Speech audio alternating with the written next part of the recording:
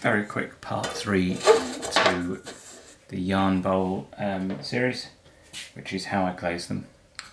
And all I'm going to do is define where I want the glaze to go up to with wax resist. It's watered down, probably 3:1 water to wax. This part's very easy. Wipe everything with a sponge to make sure there's no dust on it. And then if you're doing 2 colours, it's very hard to do a different colour inside to outside unless you're going to brush it on. But if you're doing 1 colour around the rim, you can just dunk part way in and then dunk the full thing in. That works well. And then I'm going to do all of this in Midnight Surf.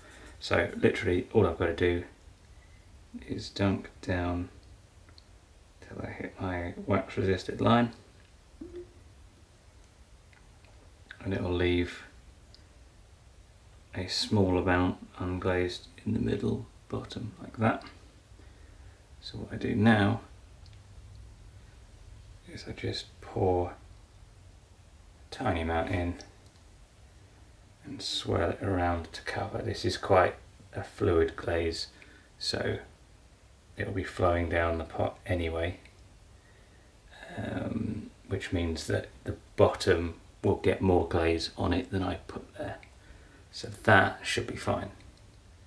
And that application looks pretty good. I'll show you a picture of it. It's finished. We can jump forwards in time a couple of days. I'm going to leave it to dry overnight and it's going in the kiln tomorrow.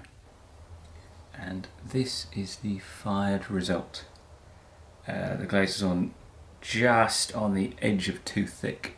So if you can see it there, there's a drip just starting to form.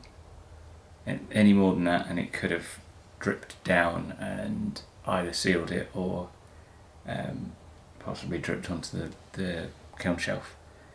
But as it is, you get the really nice flow around all of the shapes, so it kind of redirects and it goes around the holes, and same on the inside.